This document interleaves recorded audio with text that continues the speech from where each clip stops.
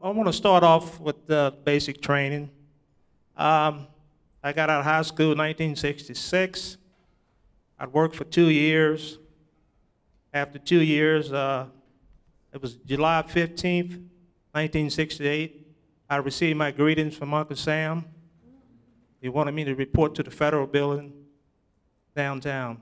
So I went down there and got in this long line and heard this sergeant says, Army. A few guys went to the Marines, but I was lucky to go to the Army. So I went in there, went in the room, and this officer was in there, and he was telling us about what we was going to do for the day, and we had to take some aptitude tests, physicals.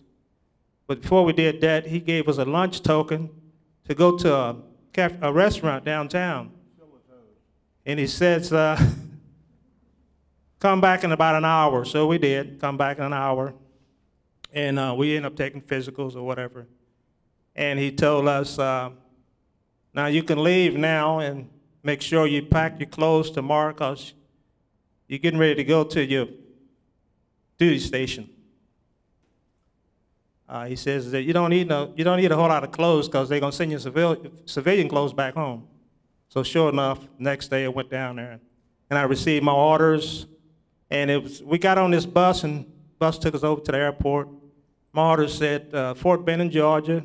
So I went to Fort Benning and the sergeant was waiting on us for orientation. So he was telling us about what we was going to do for the day. And the first thing he mentioned was everybody needed a haircut. So we went and got our GI haircut. I think he took just about everything off our heads. And then we went to the supply room to receive our OD green clothes that we was going to use in basic training. And after that, we went to the barracks. And it was seemed like about 200 bunk beds in this big, long room. So we picked out whatever bunk bed we wanted, took a shower, took off our civilian clothes, got into our OD greens, and we had to fall out again. So we fell out and we got in line, and the sergeant marched us over to the mess hall. Went to the mess hall, got something to eat. We didn't stay in there long because we couldn't talk to nobody, anything like that. Just get something to eat and come on out. So we got something to eat, come on out. So he marched us back over to the barracks, and he told us, well, you can shine your shoes and your belt buckles today. He said, but tomorrow, it's going to be that's when basic training is really going to start. The thing about basic training, we had to pull KP, which I hated that. Plus, you had to clean the bathroom, mop the floor, buff the floor. So you had to pull guard duty also. And it seemed like we spent most of our time out there in the field, the rifle range. We did a lot of PT, that's for sure, push-ups, set-ups, things like that. And we should, also we would walk maybe 4 or 5 miles, in the hot sun. So it was pretty hot down at Fort Benning, Georgia. But we got along pretty good. It was a lot of work, a lot of intensive work we had to do, but I think in the long run, it'll pay off as we go. So anyway, after basic training, took a bus to Fort Polk, Louisiana for advanced training. I didn't get to go home. I think the bus ride was seemed like 13, 14 hours. 18. But anyway, it was a long ride on the bus, so. Went to advanced training at Fort Polk, Louisiana. And down there, they set up a village like we was in Vietnam. And we had to train around this village and know how to go in a village and how to secure a village and protect ourselves and all that. I didn't really care too much about advanced training because most of my training was basic. You learned just about everything in basic training. You learned about landmines also and how to fire weapons and basic training and all that. So after advanced training, I received a 30-day leave, I think it was, to go home. to be with my parents and my sisters and brothers. So after 30 days, I had to report to Seattle, Washington to receive my clothes for overseas. So I went to Seattle. I stayed there for about 3 weeks. And after 3 weeks, me and some of the other guys, we got on this big long plane. It was I never forget, it was a red plane, said America on the plane. And we was on our way to Vietnam. But so we stopped in Alaska for 2 hours, and it was cold as you know what. So we got off the plane and started running for the terminals, because back then you had to go down the steps on the planes, you know. So it was cold. So we stopped in Alaska, like I say, for 2 hours. Then after Alaska, we was headed for Cam Ranh Bay in Vietnam. So, and everybody on the plane had on field jackets. So once we landed at Cam Ranh Bay, it seemed like over 100 degrees. It's hot as heck. So sergeant told us, say, when you get off the plane, you get your baggage and run like hell to the building, because we might get incoming rounds. So we did that, and I think I was there for about an hour, and I think it was like a C-47. I know it was a plane that took me up at the 1st Cavalry Base Camp at An Khê, which was up in the Central Highlands. I went up there, stayed up there for 3 weeks. Every night we had incoming rounds. After 3 weeks, I took a plane and I went to a place called Quai Noi. I went down there at Quai Noi, and that's where I received my M16 training, because I never seen an M16 in my life. We trained with M14s. So I was issued a rucksack, M16, 45, as many canteens I wanted to carry with water in it, C4, of course, a trenching tool, because you never know when you might have to go to the restroom and dig a little hole. But anyway. So after that, so the next day, the first sergeant was telling me, he said, Kennedy, the next day, you're going into combat. You're ready for combat now. So I took my first helicopter ride and went out to the field, and I got with the 1st Cavalry, Bravo Company, 2nd and 8th. As soon as I got off the plane there, and I walked toward a couple people, and I told them, it stinks out here. And I heard one of the persons say, well, you'll get used to it. It's just a matter of time. You know, so, which was true enough after I'd been there for a while. And, but anyway, walking through the jungle with all that, my backpack seemed like it weighed about 90 pounds. And they probably had enough food in it to last for about 2 or 3 weeks. But it was pretty hot out there and pretty rugged. Also, you might see a few snakes on the ground, but you just let them go on by. As long as you don't bother them, they're not going to bother you. So just let them go. And we worked as a company, and we got along real good.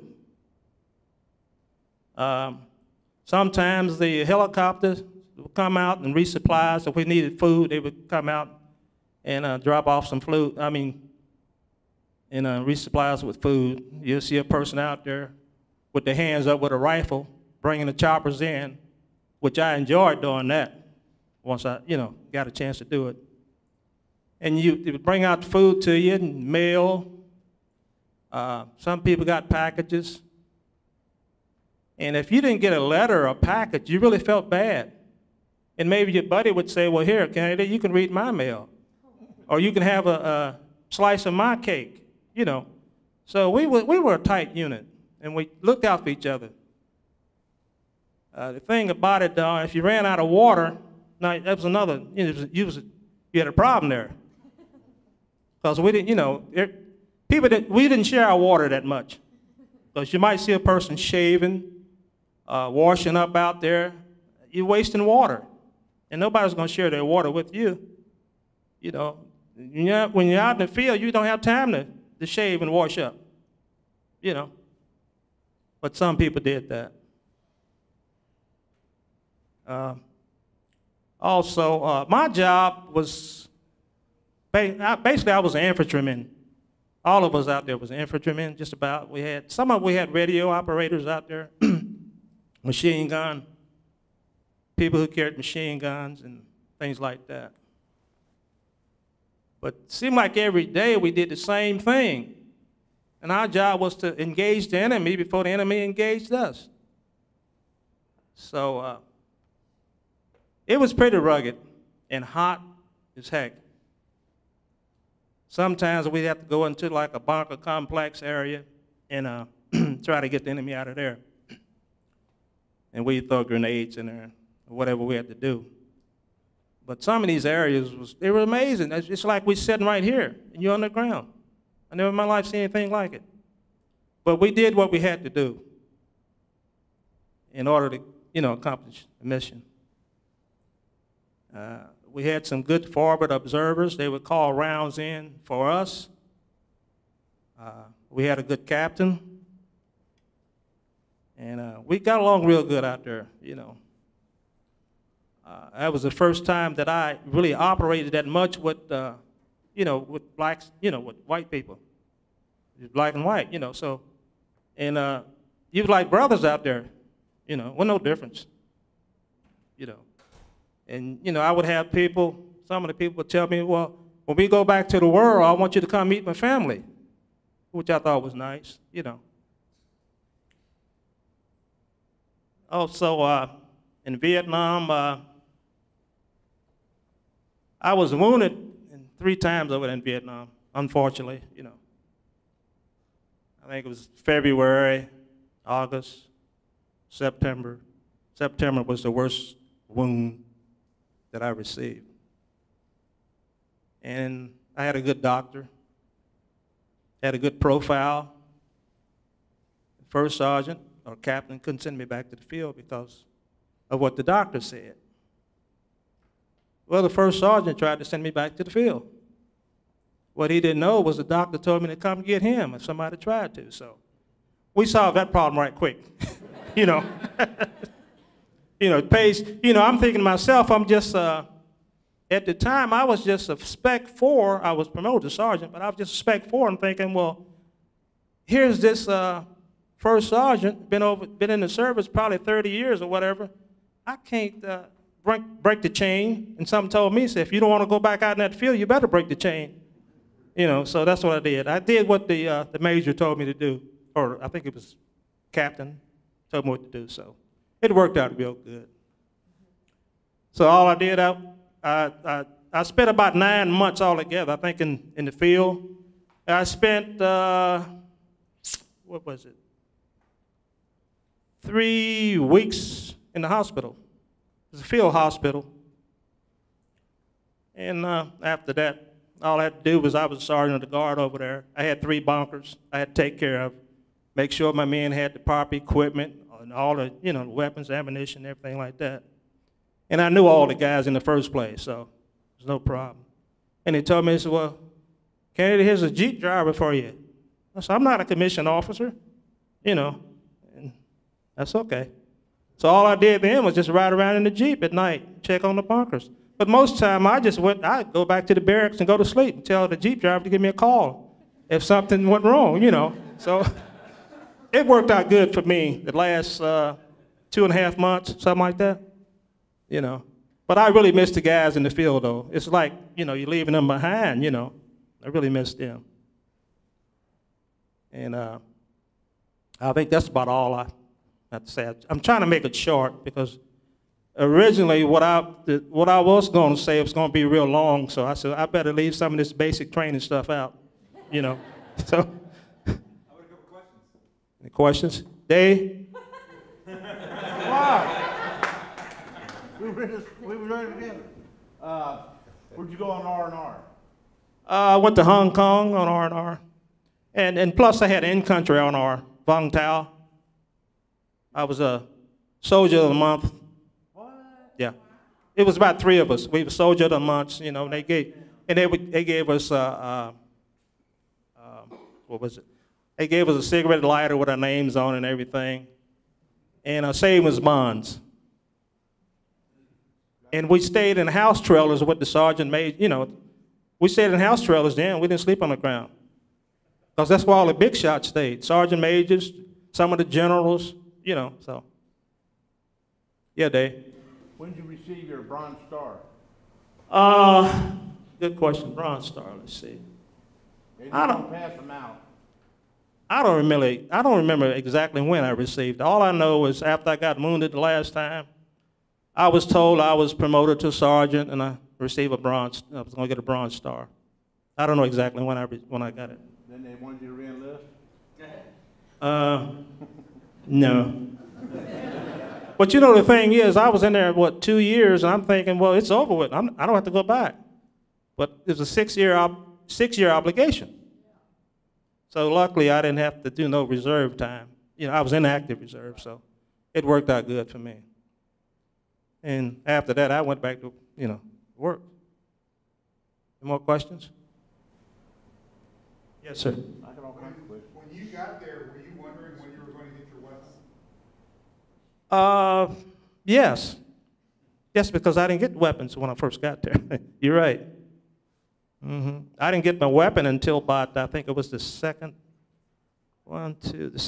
time, you know, that I went to the other base and I got my weapons. Yeah, because come to think of it, the first base, on K, I was up on K, like I say, for 3 months. And what happened, like we had an incoming every night, and this sergeant, he'd go running around there saying, well, we got Vietnamese inside the perimeter, North Vietnamese. And you might hear somebody say, well, I don't have no weapon. He said, well, get a stick, anything, you know. And he dumped this one person out his bunk, you know, and things like that. So, yeah. Yeah, you want to keep your weapon by your side at all times, that's for sure. Even, you know, when you're out there in the field, if you're pulling guard duty, sitting by a foxhole, that weapon is always right by your side. Yeah, Dave? Were you with First Cav? First Cavalry, yes. Were you with the First Cav yourself? No, but we supported you. Oh. Okay, Dave. Yes. Can you share with us your experience as the commander of the Military Order of the Purple Heart unit here in Cheviot, Ohio? Oh. How that experience has been with the Vietnam veterans and the OIF, OEF soldiers, and how that's playing out with the MOPH advancing in the community? Yes. I'm really proud to be the commander of Military of the Purple Heart up in Cheviot. And, I know when I first joined the chapter, I had no idea I'd be the commander, you know. But what we do as Purple Heart members, not only the commander, we go out and try to help people.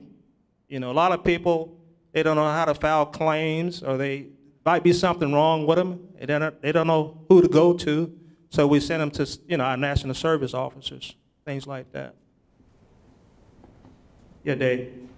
Okay, when you went down to the federal building, you got drafted, did the Red Cross give you a little going away present? All your toilet items and stuff like that in a little bag with the Bible? I don't remember. Salvation Army.